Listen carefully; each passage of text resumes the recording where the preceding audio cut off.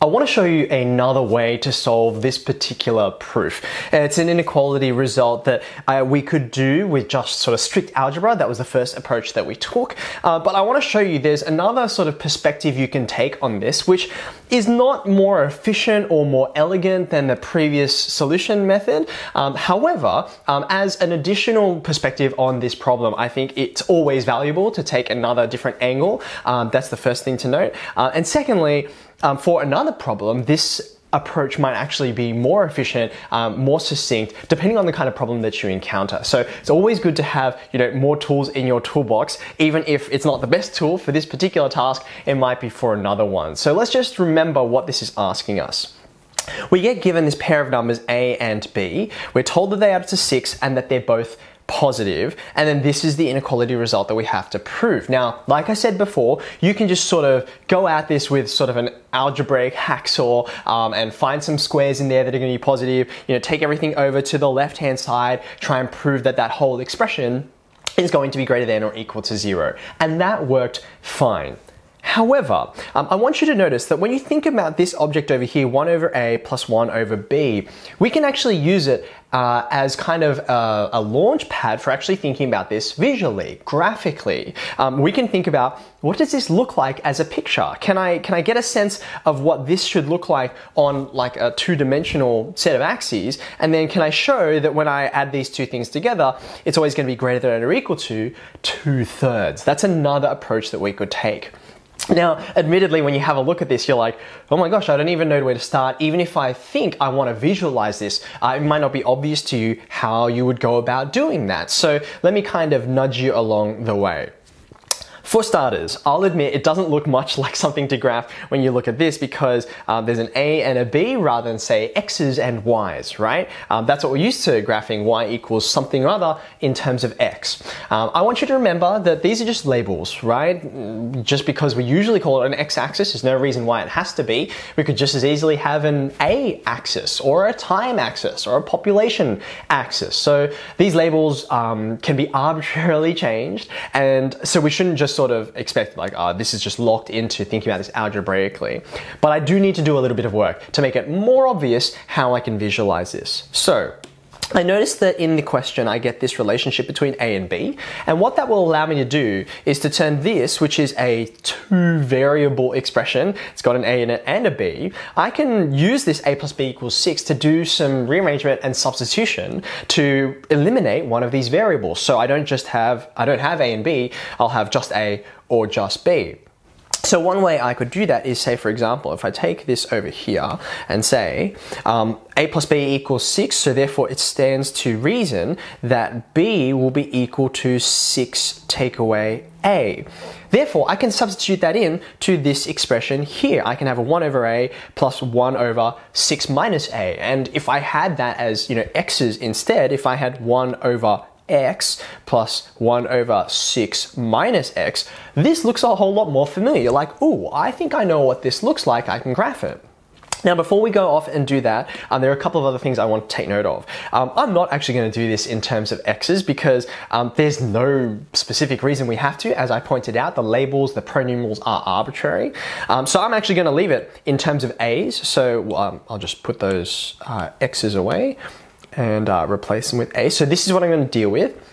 And then secondly, I want you to note, we have this restriction here. We noted that A and B had to be positive. Now, that means that when I have a look at this, I already have the fact that A is greater than 0. A is greater than 0, that's known. But I also can say, not only does A have to be bigger than something, there's actually also an upper bound on A. A has to be lower than a certain value, and I wonder if you can spot what the upper bound is before I tell you. There's at least two ways to be able to see that A can't be any bigger than a certain amount, and that's going to be important for us when we're graphing, because then I don't need to graph the whole thing, I just need to graph number 1, the part that's greater than 0, and then number 2, the part that's less than some other value.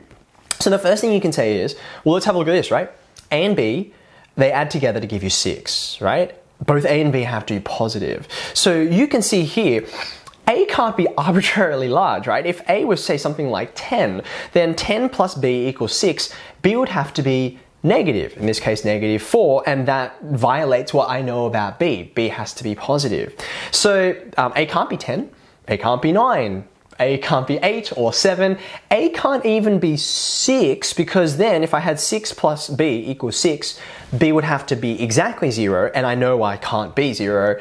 B has to be, like I said, strictly positive. So therefore, I can say, well, just looking at that and the fact that B has to be positive, A has to be less than 6. I can reason that through, and you can see I've got not just a lower bound, but an upper bound.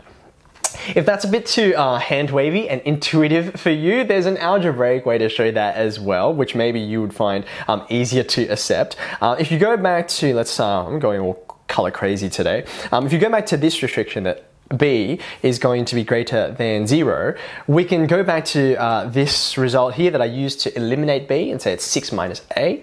From that I can say, well, that means 6 minus A also has to be greater than 0. 6 minus A is, after all, equal to B. So therefore, it only takes a little bit of rearrangement. I mean, I'll leave A on the left-hand side because it's going to be the subject, but I'll subtract 6 from both sides, and then I'll multiply through by -1, remembering that multiplying both sides of an inequality by a negative changes the direction of the inequality. And there you go. A is less than 6. There's my upper bound. So what I could say in place of this is that actually I'm considering A between 0 and 6. So now think about what this is going to look like. Could we graph this shape from in the domain 0 to 6? Could we graph this shape in the domain 0 to 6? And the answer is absolutely we can. So let's have a go at doing this reasonably neatly and see what we get here, right? So if I were to draw a graph here, and oh, that's a terrible straight line. Let's try that again. I'm happy with that. If we think about this first object here, let's think about the 1 over A. Do this in purple. 1 over A is the hyperbola, right? And I'm only considering just the one part of it. So rather than like the whole thing, like so, I only need the part from 0 to 6. So here I am from 0, I'll never get to the asymptote anyway, and then I go along some distance to get to 6. So what I'm going to do is I'm going to draw that like so.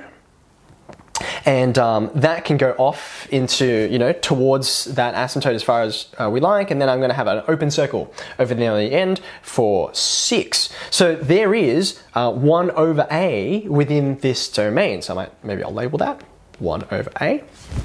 Now, what does 1 over 6 minus A look like in the same domain? How can we understand the picture of that? Well, think about this in 2 ways. Number 1, you can see there's going to be a horizontal reflection that's happening here, right? So you're going to get a shape that is not going up and then decreasing. It's going to be from the bottom and then increasing, right? So it's been flipped around. And then secondly, it's been shifted 6 units. So in fact, you're essentially going to get this shape, but you're going to get it backwards, right? So therefore, I can say I'm going to get a hollow circle over here, and then I'm going to be increasing, and I'll approach, just like I had an asymptote at 0 here for 1 over A, I'm going to have an asymptote at 6. I guess it's going to line up with this hollow circle, like so. I really should put both, shouldn't I? So we're going to get an asymptote over here, and don't forget this is not an x-axis, this is an a-axis, and if I call this whole thing y, and this is my y-axis, and here is y equals 1 over 6 minus a. So you can see, you obviously can't substitute 6 into there, so that's why you're approaching this asymptote. Okay, now remember I was pointing out that there's a symmetry to this, right? Because it's been flipped over and it's been moved, 6 units horizontally, right? That means you might be able to, even off my diagram, which is not that great a diagram, but I think it's good enough, you might be able to tell what this critical point right here is, right? Because there is this symmetry, it's going to be exactly halfway between 0 and 6. So you can see by the symmetry here, and it's not difficult, you could solve these two simultaneously if you really wanted, but this point here is going to be 3, and you can therefore say, oh, if the A coordinate is 3, then when you substitute A into either of these curves, here and here, you're going to get y equals 1 over 3, a third, right? So maybe I will draw that across like so. So there's that vertical value. And now what I'm doing is I'm adding these two things together, right? So I'm adding, at that point there, I'm adding one graph which is equal to a third and another graph which is equal to a third. A third plus a third, last I checked, is equal to 2/3, right? Now, 2/3 should grab your attention because you're like, hold on a second, that's what this question here was saying.